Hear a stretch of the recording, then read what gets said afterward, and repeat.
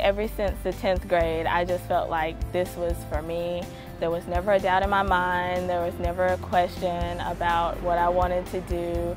I was always just headfirst into politics and media and government, anything related to this type of thing. If anyone's ever seen The West Wing, that show came out in 1999.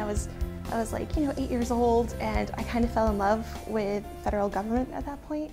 The senator's allowed to yield for a question without yielding the floor.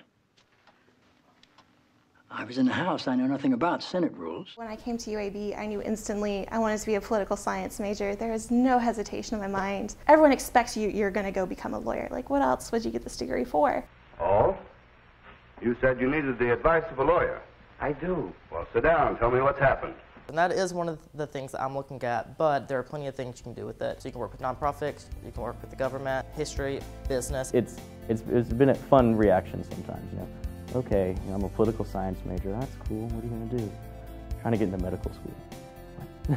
Having any basic knowledge of the infrastructure of our nation helps you do so much more. The teachers in the political science department are so well known for what they do. They write books, they get interviewed on major national news networks because they know what's happening.